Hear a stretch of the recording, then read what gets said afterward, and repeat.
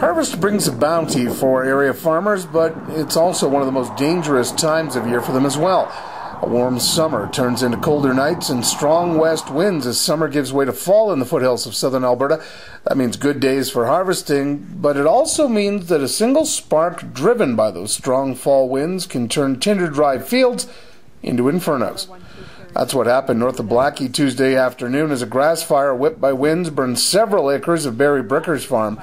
Jerry Ellis was one of the first on the scene. There was equipment and stuff on the other side of the fire. Okay. I couldn't see any of that when I got here. It was just smoke.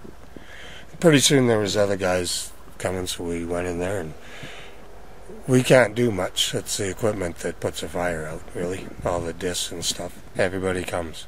It really gets going too. Like, without the equipment, there's no way. You're not going to do anything.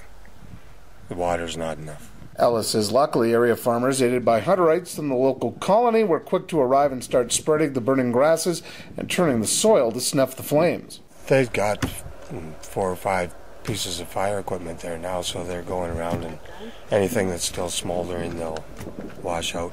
The guys with the discs and stuff will keep going over anything that's hot, but it's pretty much done. The MD of Foothills Fire Department was also on scene quickly. They started spreading the burning bales out so they could contain them as they burned out.